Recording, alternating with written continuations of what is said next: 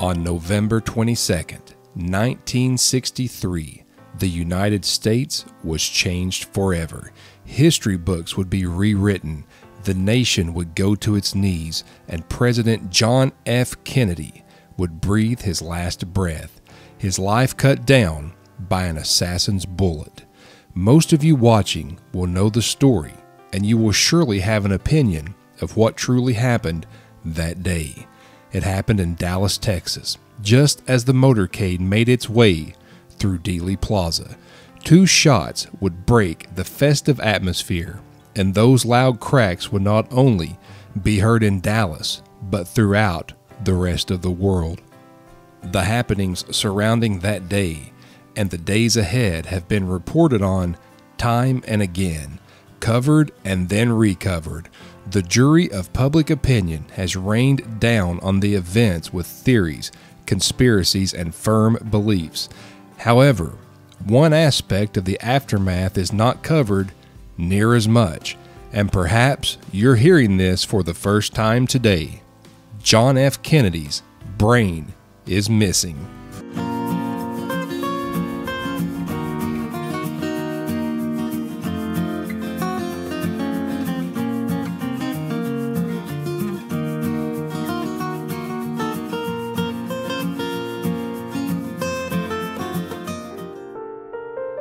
An autopsy was performed at Bethesda Naval Hospital in Washington, D.C. after the body had been flown back. Johnson had already taken the oath in a heart-wrenching ceremony aboard Air Force One, and the nation was already steeped in mourning. The autopsy did determine that Kennedy had been shot twice. Due to the massive injury to the head, a lot of his brain was already missing. The remainder was removed and placed in a white jar, noted by the doctors that it would be removed for further study. In the book End of Days by James Swanson, it is noted that the brain was put in a stainless steel container with a screw-down lid and sent to the National Archives.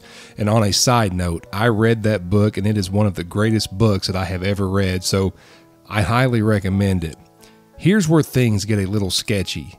The brain vanished in 1966 without a trace. So where is it now? And how did somebody get enough clearance to even get in a position to take it? Let's take a closer look. And now we go into the vast world of theories, and nearly everyone has one pertaining to this story. The grassy knoll, we have heard about it since the tragedy took place. Many people truly believe that he was assassinated from the front, which would honestly change history as we know it. Could it have been stolen to protect those involved in a cover-up? There's a group who will say absolutely yes.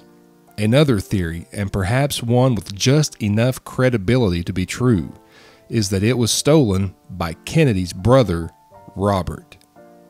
But why in the world would he want it? Well, only Robert would know the answer to that, but another theory is that it wasn't part of a cover-up of the assassination, but a cover-up of the president's health problems, which were withheld from the public during his life. Perhaps Robert wanted to keep those covered up in his death as well. Here's a startling thought. Unless it's been destroyed, JFK's brain is out there somewhere, and more than likely, someone knows where it is. What say you? Why was Kennedy's brain stolen? Who has it? What are your theories? Please share them with us and let's discuss in the comments. Another video of mine will be on the screen soon. It is my hopes that you will watch it. Links to my website and Patreon will be in the description, and I will see you again soon.